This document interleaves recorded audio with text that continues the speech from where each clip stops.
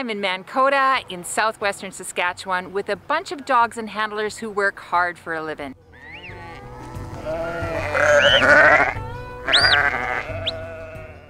Welcome to the Hilltop Sheepdog Trials. Now hang in here with me for a minute. How long would it take you or I to gather up a group of 30 inexperienced sheep, get them all going in the same direction, keep them going in the same direction, and then load them onto a stock trailer? And by inexperienced, I mean these sheep are young and haven't been moved a lot. And so, according to the competitors at this trial, they have no respect for the dogs working them. Oh, and one more thing. There's a time limit. They need those sheep in the red trailer and up on the hill so the sheep herding trial can continue. Let's see how quickly one man and one dog operating in obscurity more than a mile from the trials can get it done. The results are, in one word, amazing.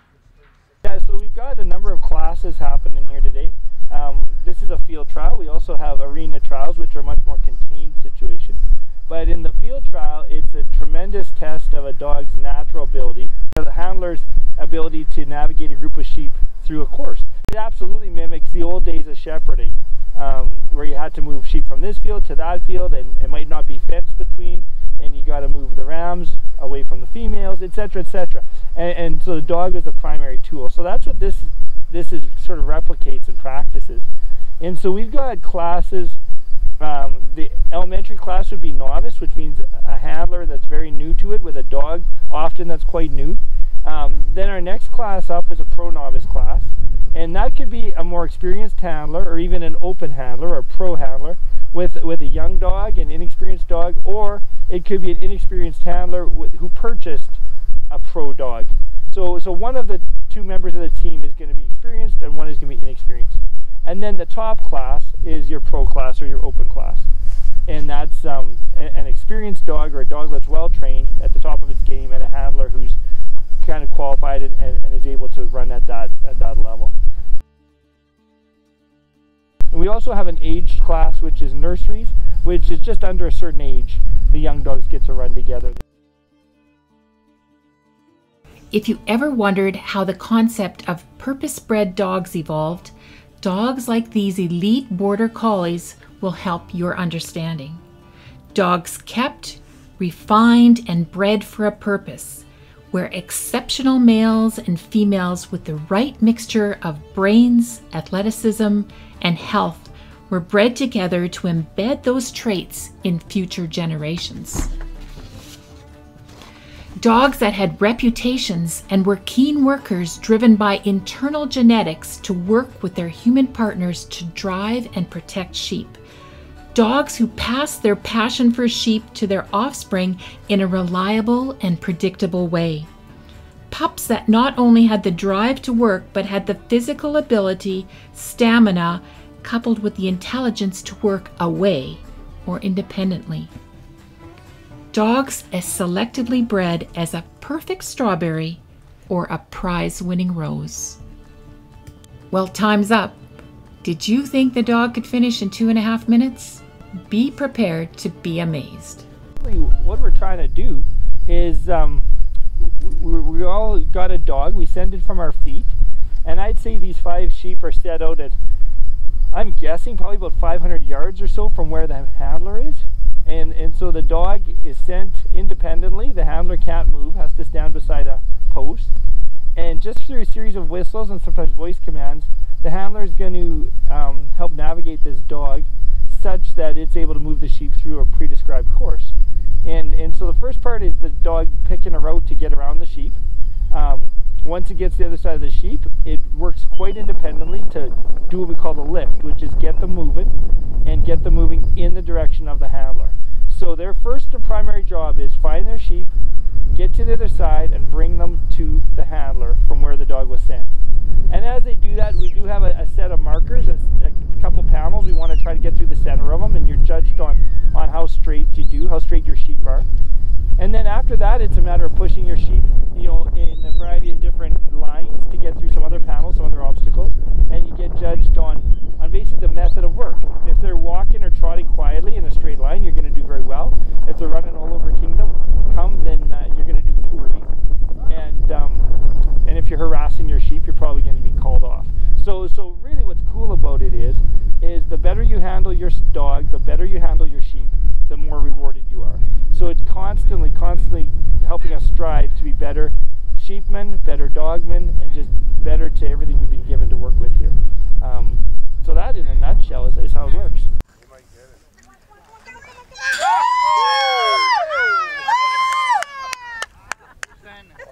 That was amazing.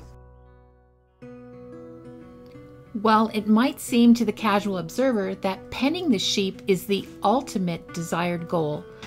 There are actually points awarded for every aspect of the course. The lift, going through the gates, sometimes shedding within the shedding circle, and of course penning.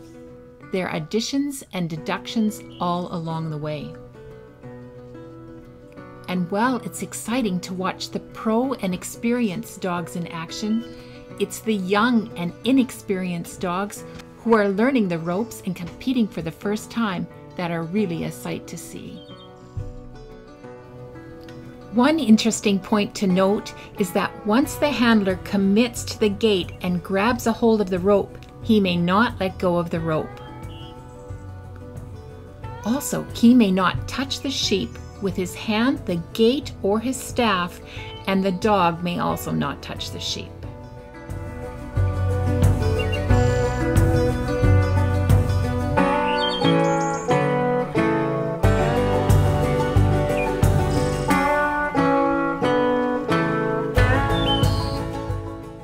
Were you rooting for Scott's dog? I know I was. I was really relieved when finally the gate slammed shut. What's your dog's name? This is Mr. Moss. Hi, Mr. Moss. I just add the Mr. But good dog. Have you gone already? Nope. How many tells you? Oh, where are we? I think we're running 12th here. Yeah. Okay. This is we're just getting into this at least open part. Open. There's just all kinds of levels of dogs. I went to Vernon to Lee Lums there for our very first open, and then we were at Milts there at Airdrie for the Westerns. That was my second open ever. This is not my third open ever. And with COVID, I kind of missed the pro novice season, so we're just kind of flying at. But he's running pro novice here too, so he's gonna do some work.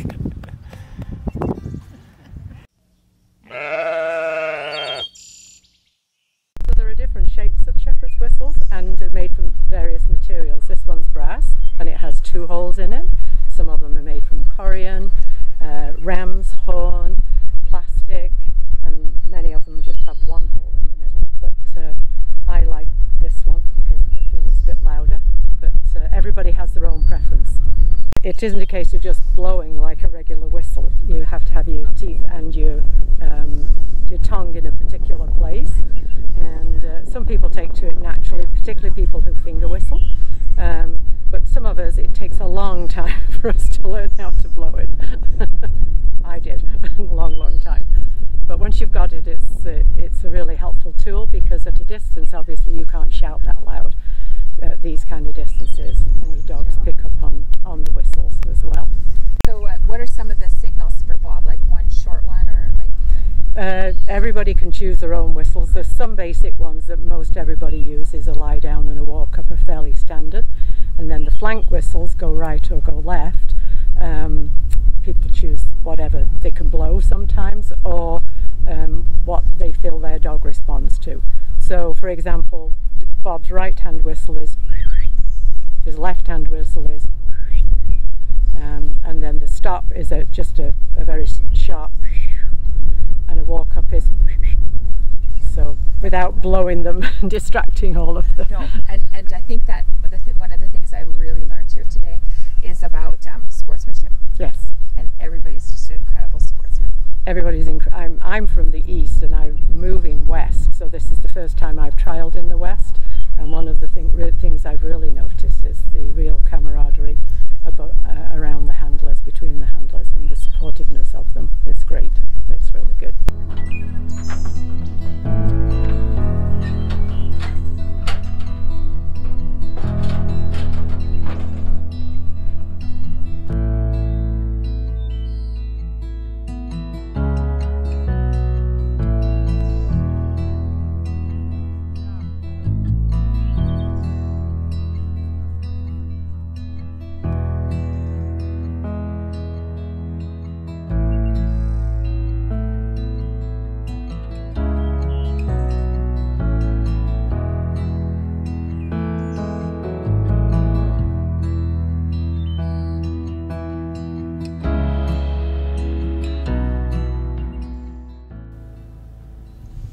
Chris Schmaltz is a one-man wonder. He spends the entire day on the hill in the sun, making sure that each flight of dogs has all of the sheep they need and at exactly the right time so that they're available for the lift for each dog. It's hot, tiring work, but he does it with a smile.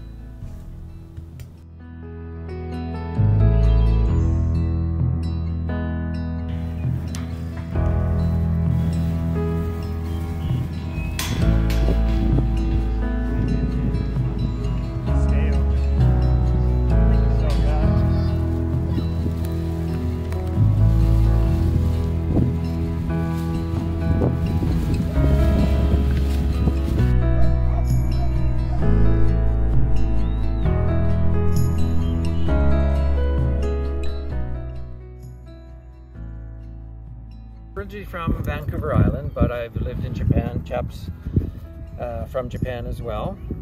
We're just over here for a few years, training and trialing. Sheep get the better of him. He's still a young dog. These are really, really tough sheep for a young dog to manage. They're lambs and they don't know how to move yet. They don't know how to flock. They don't know how to flow.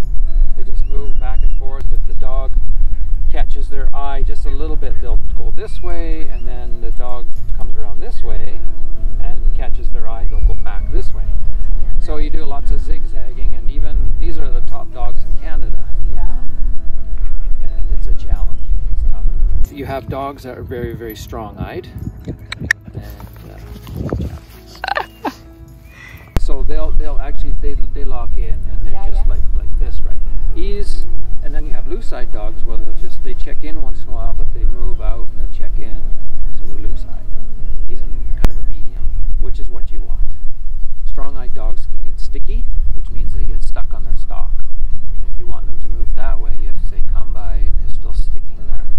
A loose-eyed dog doesn't sometimes have the push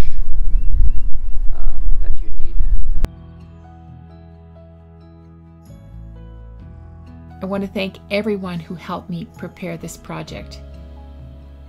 If I've learned anything, it's that you're wonderful people who love your dogs, care for your dogs, work your dogs, and celebrate your dogs. You're the best kind of people. And there's another adventure waiting for you right here. Just click the link and I'll see you there.